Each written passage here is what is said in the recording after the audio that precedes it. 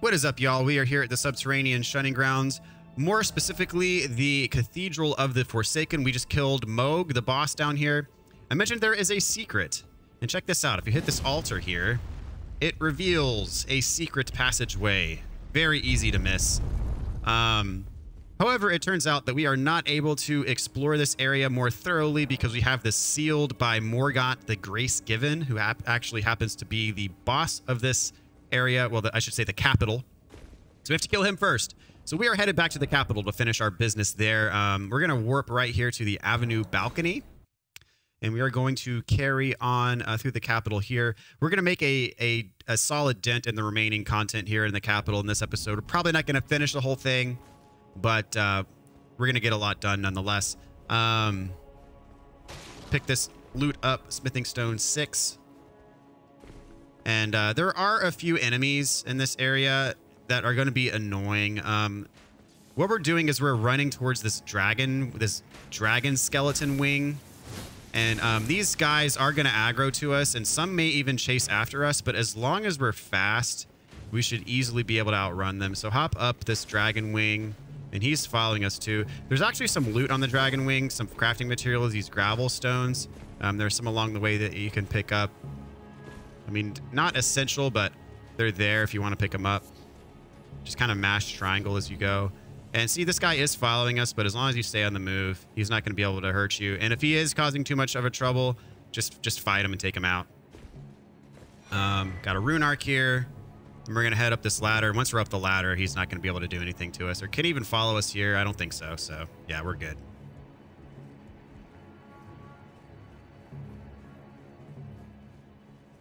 So up the stairs. Got another guy here. Not going to let him get his attack going. Come on. What else you got? Oh, shield bash. I jumped right into that one. That's fine. Up, spear combo.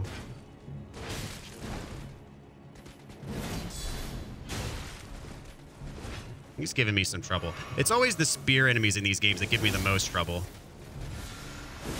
And Dark Souls in general, I'm always weaker against spear wielding enemies than I am against sword or axe type enemies. All right, so I got more gravel stones here. There's an ambush right here. Ha! Oh, I'm barely not able to one-shot these guys with the R1 attack, but oh well, that's fine. All right, get the gold rune 11. And up here's another site of grace. I think it's starting to get to be around evening time. So I am going to go ahead and reset the time. Even though it's going to respawn those guys back there, but that's fine. Because it does get hard to see at nighttime. In these areas, it's not so much the extra enemies that spawn at night because no extra enemies will spawn, but the visibility is a little bit lower, so. All right, we're going to head this direction. And there's going to be a giant gargoyle next to a couple of bubblers. The giant gargoyle is our main focus here. And he's actually, in my opinion, I think he's harder than the boss in this area. He's optional. You take him out once, he doesn't respawn. But he can be a pain. And you can't summon here for this fight either, which is a little bit of a shame. But and the bubbler guys, if he hits in that direction, he will actually take him out, as you just saw. You gotta respect his distance and his ability to hit really hard.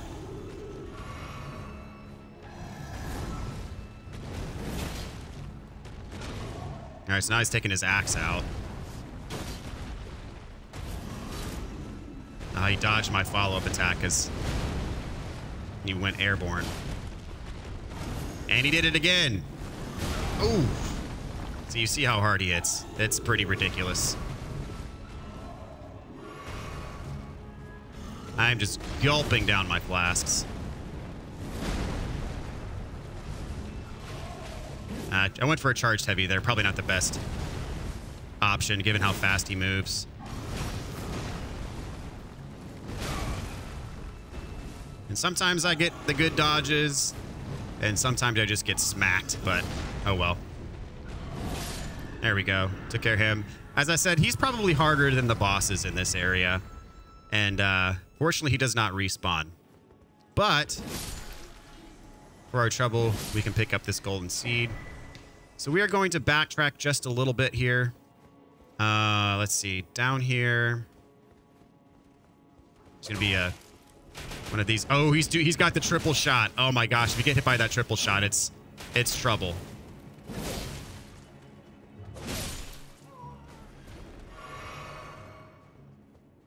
Then here we get a smithing stone 6. And we are going to drop down here in just a minute, but there's actually some other stuff we want to get first before we drop down there. And we are going to head that way too, but we're just going to kind of work our way front to back. So we can go under here as well. Circle back around here to get the cane sword. There are some enemies over here too.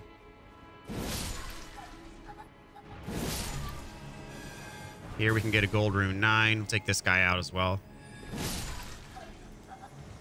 And this is a switch. This lever here will open up this gate directly below us. So that's like the main road. We fought a Erdtree avatar here. And this is where we kind of started in this area. This main road of the capital. Over here we fought the Crucible Knight and that kind of thing. So we just open up that door below us, which technically creates a shortcut to the spot where we're about to go. So to get there, all you have to do is see that roof right below us. Just roll off the edge here, and you'll land on that. Well, or you can just walk off the edge, and you'll land off the roof. You won't take damage. So there are a couple Leyndell Knights down here. There's the snipe, the archer. You don't want to fight both of these at the same time, so I recommend luring this other guy kind of over here. Fight him solo, and then you can go over there and fight the other one solo. I'm inside, sucker. There we go. All right, I'm going to fight him in here.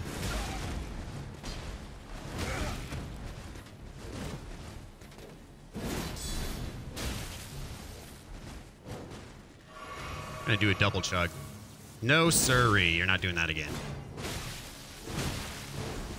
Jeez, see that the spear attacks are just so quick. And he has the advantage of being able to hide behind a shield while he does them.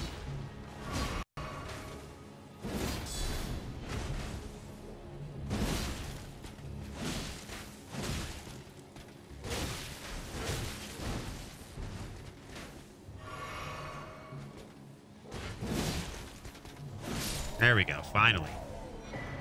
So we get the Gravelstone seal. I believe that boosts lightning incantations. I'm going to circle around here and hopefully dodge this archer. Back behind here, some loot. Now it's time to take on the archer. Fortunately, the archers, in level of difficulty of the Leyndell Knights, the spear ones are the hardest, followed by the sword ones, followed by the archers. But when you get close enough, the archers will pull out a sword, so just keep that in mind. But they still try to use their bow for a while, and you can use that to your advantage while they're trying to switch out to their sword. And it's convenient that we killed him up here because this is where we wanted to go next. You can run along this dragon skeleton, run all the way to the end of his fingernail there. You can jump on this roof. And this is a makeable jump. It is tough. You have to jump at the very end, and there's no other way to get up here. But jump at the very end, sprint through the whole jump, and you should make it up top. Get a smithing 6 and a stone sword key.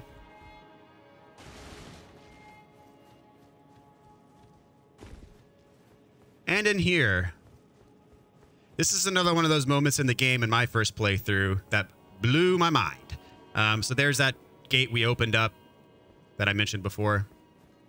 So in here, this should look familiar to you because this is the real life version of the Round Table Hold. So what we're in now, this is called the Fortified Manor. This is the area that the Round Table Hold was designed after. So the Round Table Hold kind of exists sort of in the middle of nowhere, I guess. But this is the real life version of it. And, you know, obviously the Round Table Hold that we go and visit was designed after this place. Very similar to to other games in From Software's catalog where you have your hub world that is just that you warp to and from, and you do things there, you know, power up there and stuff like that. But then you find it as an actual location in the real world, and that is the case in this game as well. Very nice touch, in my opinion. So we got the flightless bird painting. That is our 5th painting, I believe. And yes, this is our 5th one, flightless bird. The solution for this one is in the Windmill Village, Northern Altus Plateau. I'm going to go ahead and rest up and get my flasks back.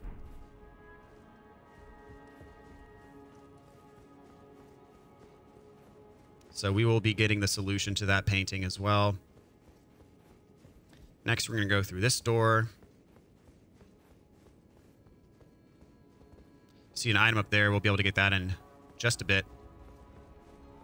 So yes, this is the first floor of what we know as the Round Table Hold.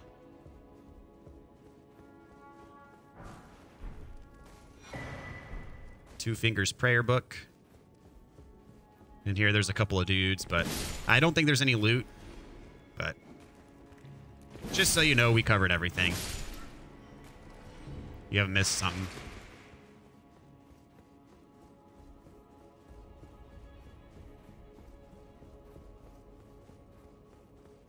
And now we're about to have some fun. Go through these doors.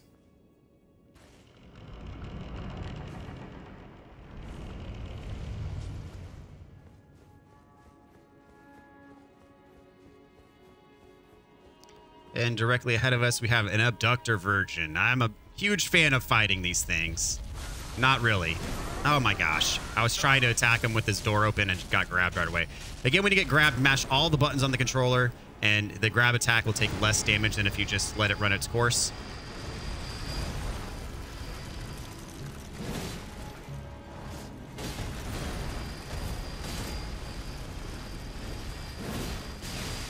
Yeah, that attack does bleed damage, and it's pretty haphazard. It's hard to, like, predict where it's actually going to go. So you just have to do your best to stay away from it. Oh, no, the second one's come. Oh, this is worst case. This is... Ah. The second one saw me. I thought he was coming in here, so I panicked. But that, my friends, is why we unlocked the Site of Grace back in that other room before we went here. Yeah, the abductor versions, I suck at fighting those things, if you haven't been able to tell.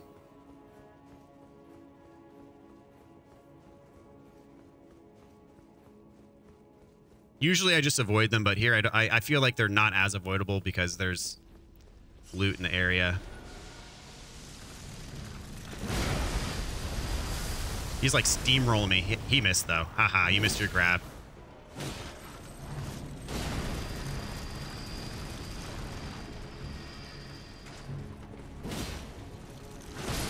Gotcha.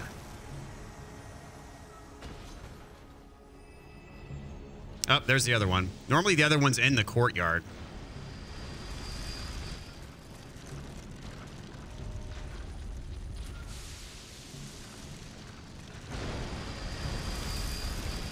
I much prefer the ones that have the swinging axes as opposed to the ones that have the pizza slicers.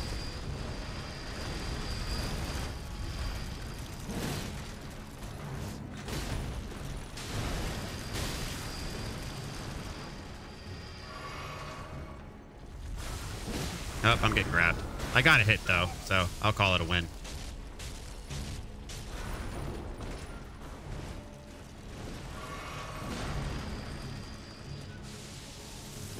Here we go. Got him. All right.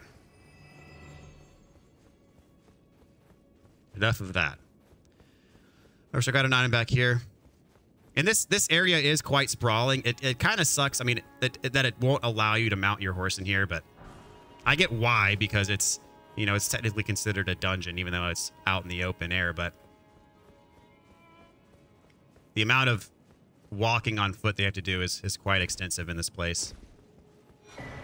Stormhawk axe.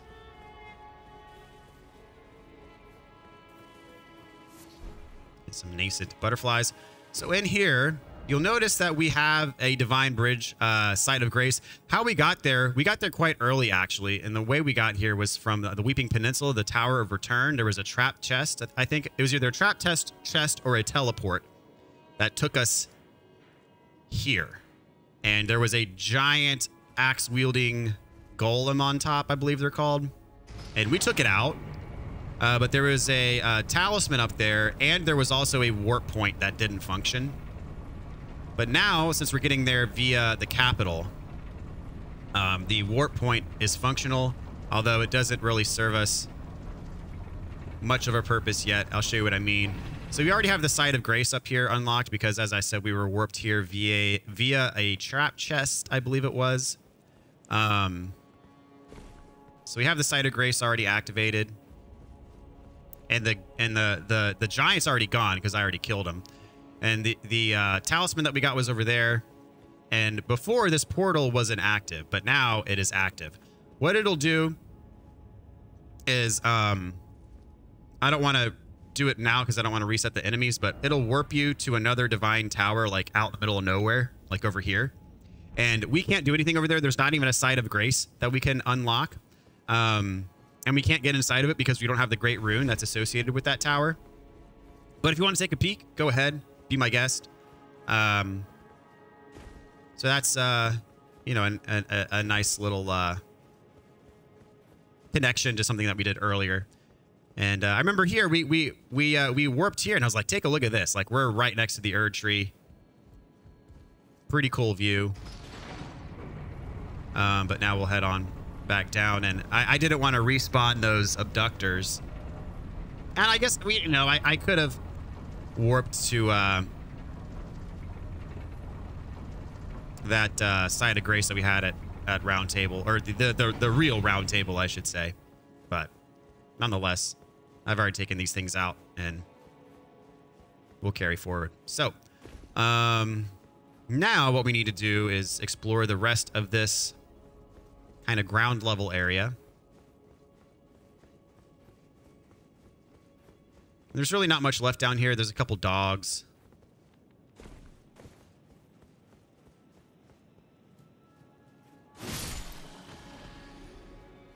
Nothing on these roofs. I don't think there's anything behind them either.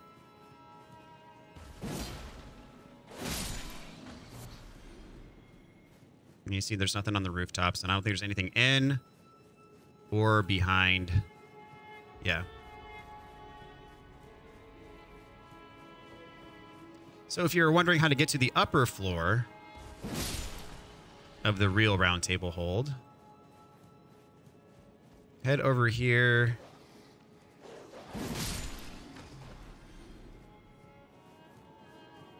Hop on this roof. And then over here, pick up this item. And this takes us to the upper level. Probably a little bit more familiar with the upper level. We spend much more time on the upper level than we do the lower level. But this is the room where Fia killed D in, you know, kind of our parallel universe. And of course, this is where our weaponsmith sits.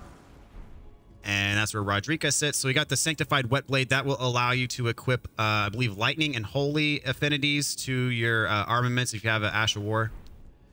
All right, got down there. Got a Smithing 6. And here is Fia's chambers. Get the By My Sword gesture and a Hero's Rune.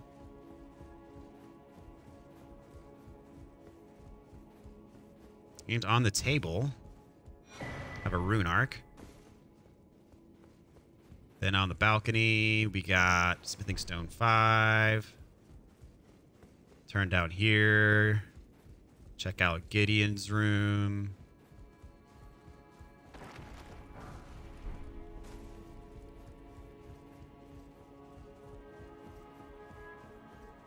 That's where the merchant sits.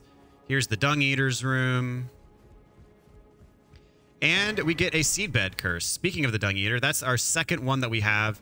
There are 6 of them total in the game that I know of. You need 5 of them to complete his quest. Whoops, wrong way. Then we need to go in the door here where the fingers would be. And going in here in the real world does not affect anything in the actual round table hold, so don't worry about that. All is good. Okay, we can pick up Coated Sword. I believe it's a faith-based.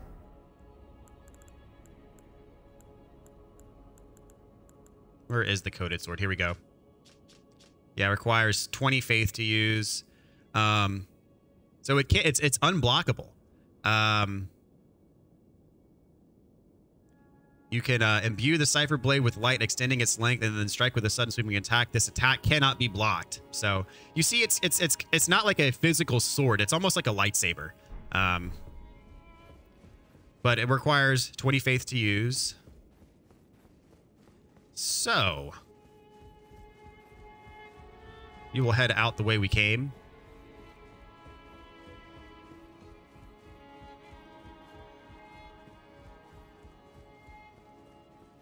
And now it's time to head up this tree route and do some exploring.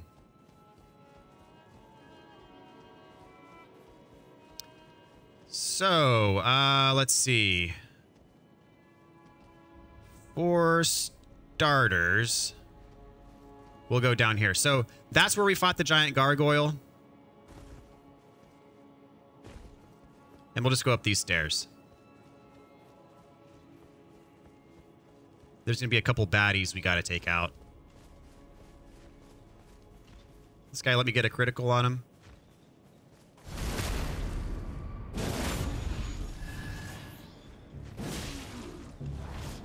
And these guys are pretty tough. Unless you get the surprise on them. So actually, down here, you can drop. You will take fall damage, but if you drop from this spot, it should not be lethal. You can put on the cat's ring or use a soft cotton if you don't want that fall damage. You swing over here real quick. See that beacon we placed earlier? There's that broken bridge that you couldn't get across from before. So now we're on the other side of that bridge, and we can get that piece of loot that was hanging out over here. Smithing Stone 6. And I want to access my map to take that beacon off. There we go. So I'm going to head back to that route and go back up.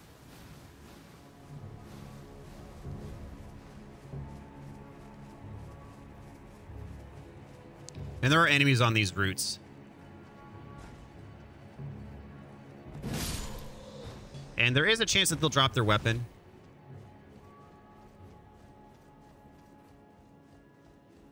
So now we are going to go back to where we were, where we fought that axe-wielding guy. Whoop.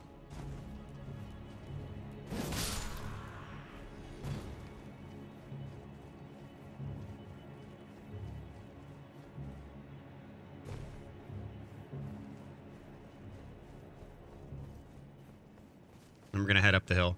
As I was saying before, you know, this is a lot of walking that we have to do. It'd be nice if we had access to our horse, but we unfortunately do not.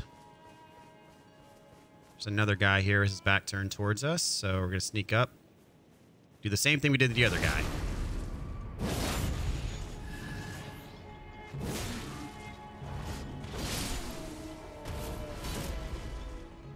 All right, get a Ritual Shield Talisman. This boosts your defense when you're at max HP.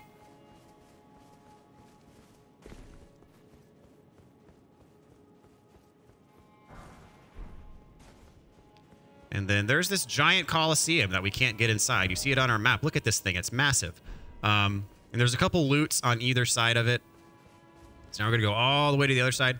My theory with these things are because they're all throughout the world. Like each region kind of has its own Colosseum. My theory is that there's going to be a DLC that involves these things somehow, some way. I could see this game having multiple DLCs. In fact, I'd be surprised if it doesn't have multiple DLCs. But I think a DLC will have something to do with these giant structures that are all around here in the world that currently serve no purpose, but you know, if you know anything about Miyazaki and his games, everything in the world has a purpose. So I see them doing something with these in the future. So we got the Star Fist, a very close range fist, spiky fist weapon you can use. So now we're going to head down here. And it's time to go up the tree roots.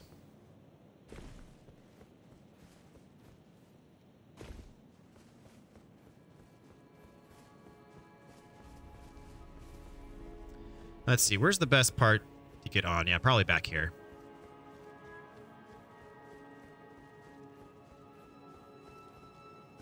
You see that gargoyle did not respawn, thank God.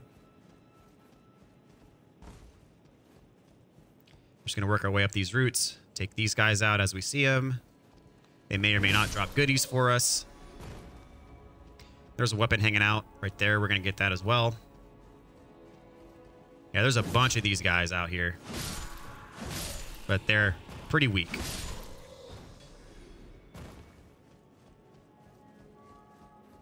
go up this way. Erdtree right next to us. I really don't even need to do jump attacks on these guys. I kill them with one single R1, so.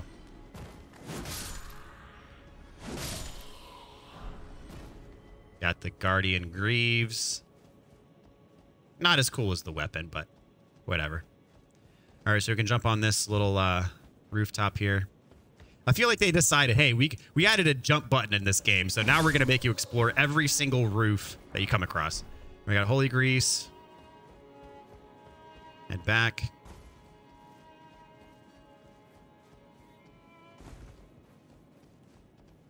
So you could, you know, this root wraps are all the way around there, but you can't get up top there, so don't even try. All right, so in here is going to be a boss battle. I should be okay. I'm going to go ahead and pop my Cerulean Flask, and I'm going to summon right when I get inside. He has some decent combos. So the way that I go about him is if I'm fighting him up close, is sometimes he'll swing his weapon like 2 or 3 times in a row. So what I do is I just dodge, dodge, dodge, and then hit, and kind of rinse and repeat. When the aggro goes on my summon, get some free hits in. And I'll show you kind of what I mean when we get inside. So I'm going to go ahead. Let's see. In here, I'll pop the flask. And as soon as it lets me summon, I'm going to summon.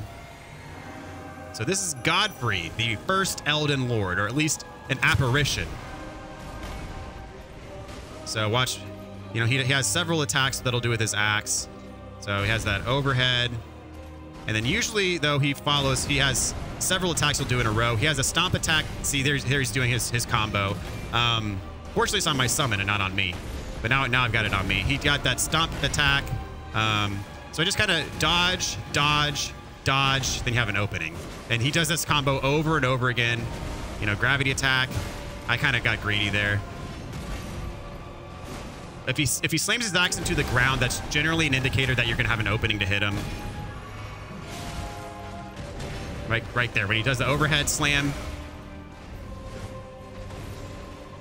Back away heal when you need to. Whoops. I got hit there, unfortunately. I didn't get to take advantage of that. Dodge, dodge, dodge, hit. It's kind of the cadence of this fight. And Leyndell with the kill. Look at that. So we get our trophy for killing Godfrey the First Lord, or at least the apparition of Godfrey the First Lord. And we get our 4th and final talisman pouch. It's about time. So we have 4 pouches we can use here. So now the question is, what do I put in that 4th slot? Let's see. Enhances guard counters, blah, blah, blah. Not really.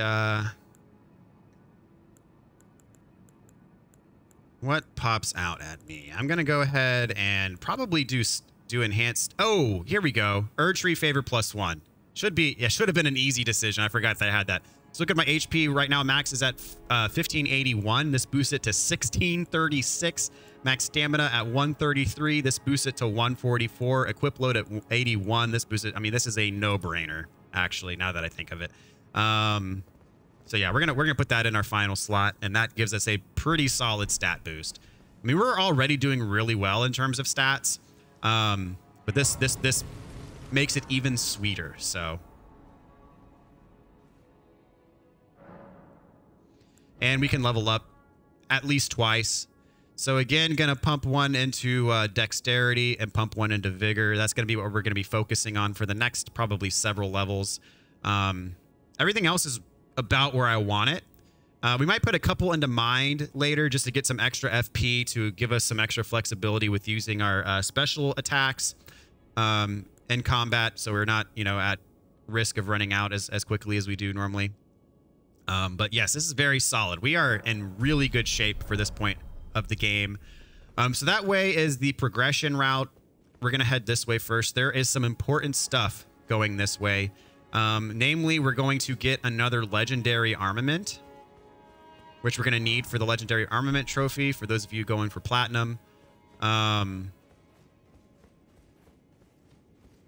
Let's see here. So we're gonna grab pretty much all the rest of the stuff around here. Just checking for loot and stuff.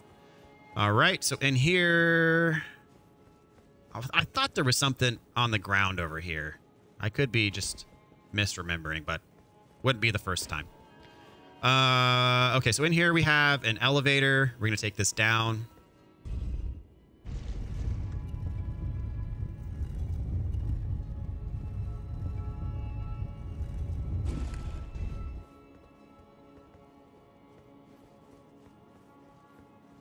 So right here we have a developer's note on the ground and a big old statue of Radagon. It says, regression alone reveals secrets. This will be important for a side quest that we're going to be doing later on in the game. So just kind of put that in the back of your mind.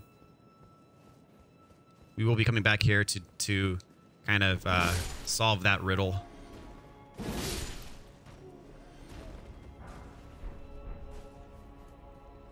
There's actually another Crucible Knight that we're going to be coming up on here, so I'm going to put my Buckler Shield on to enhance my parries. And we also have another one of these things that runs around. And this one doesn't circle back around here, but we're going to chase after it up there, and we'll be able to get the thing. All right, come on down. Take your punishment, sir. Another enemy in this level that doesn't respawn that I also think is harder than the boss that we just fought. If you've learned how to parry these things, they're not too bad, but they are definitely a threat. Oop, too early on that.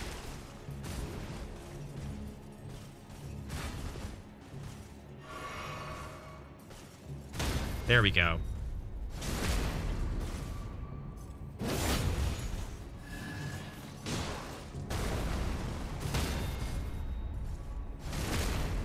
This is my preferred method of going through them. I showed you towards the beginning of the game how you can fight these things by parrying and by dodging. I prefer the parry method myself, but really it's up to your play style and how you like to adapt to these things. Stomp, just jump up, and then he'll try to attack you right after, susceptible to parry. Here I might just try to do, yep, charged heavy, take him out for the win. But that's my preferred method of dealing with these guys. There's multiple ways of doing about it. That just happens to be the way that's most comfortable for me. If you're more comfortable with dodging or trying to block their attacks and do counters, then by all means. Parrying does take a bit of getting used to the timing on it and stuff. Ah. This thing's got me swinging around like a madman trying to hit it. There we go. Barrier of Gold. I forget what the requirements are for this thing. But it's worth pointing out. 24 Faith.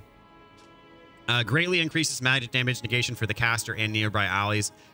This is allies. This actually is probably most useful for PvP because folks who spam magic and spam, you know, magic-based weapon arts, most notably probably the Moonveil Katana, this significantly reduces the damage. You do need 24 Faith for it, but just a little bit on Faith, like in stats in general.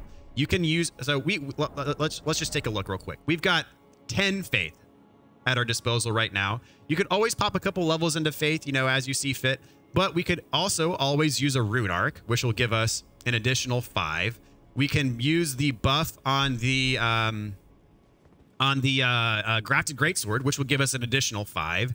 There's a tier you can put in your Physic Flask that'll give you an additional 5. There's a, do we have that talisman yet? there's this talisman that'll give you an additional 5 faith. So popping the rune arc and having this talisman equipped alone will increase your faith by 10. And then we have America's Scar Seal, which gives you an additional 3 levels into faith. So there's so much that we have at our disposal that can increase your faith without having to actually invest levels into it, that you have the flexibility to use some stuff like that as long as you just kind of swap out some of your equipment. So I just want to point that out, that you don't have to actually spend levels to increase your faith or, you know, strength or what have you, as long as you just know kind of what's at your disposal. So I mentioned there's a legendary armament. You see that shiny right there? That is our legendary armament. You can actually hop over this this little break in the railing there, and you'll land right here. And we want to get up on this spear here. And this is important for those of you who want all the legendary armaments for the trophy. The Bolt of Grand Sax, which is actually in its own right a pretty solid weapon. It is a spear type weapon, I believe. Let's see if we can get to it. Oh, I'm getting sniped up here. Dadgum. Okay, well, in that case, I'm going to read you the stuff somewhere else. Ha! That's hilarious.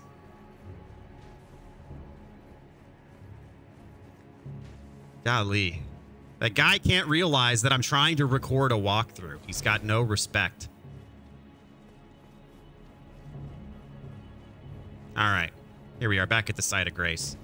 I'm going to reset everything just so they're not following me. But I'm trying to help you all out here. All right, so let's see. Bolt of Grand Sax. That's where we were at. At least I thought it was. Here it is. So it's a spear. Does piercing damage. Ancient Lightning Spear is pretty solid weapon art. Level this thing up, and it's, you know, pretty solid. You need 40 dex for it, though. And it does split damage between physical and lightning. So I should have read the thing. Let's see here. Where was it? Where was it? Down here. Yes, it is one of the legendary armaments, as I said. So if you're going for that trophy for the legendary armaments, you are going to need this. I'm going to warp back to here. Erdtree Sanctuary.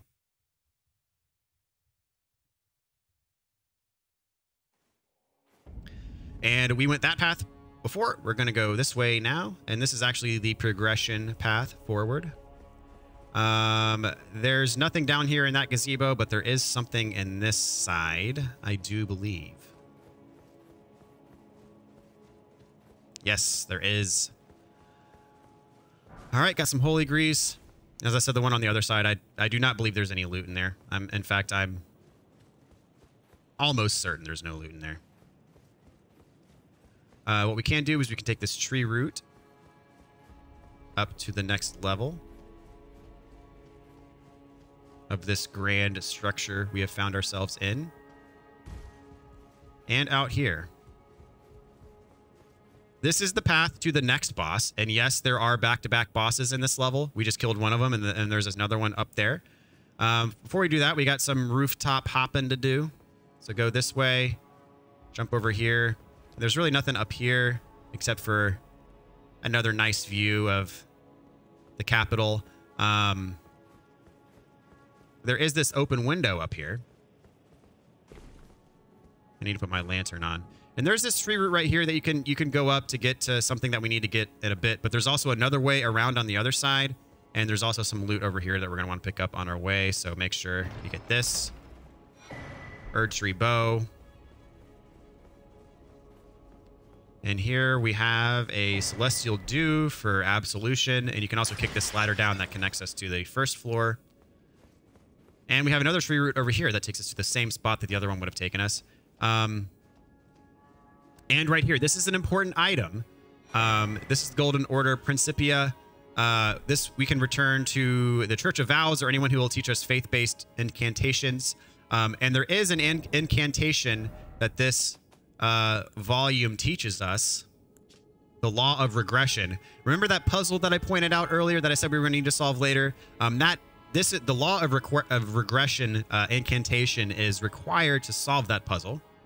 And so we need this to get that incantation. So we're going to be doing that a bit later on when we do one of the side quests. And it's required for an ending, an optional ending that is not required for a trophy. But it is an ending.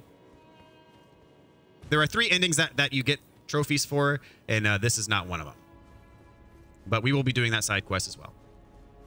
And there is a Black Knife Assassin kind of all nonchalant over here. Oh, I got grabbed, man.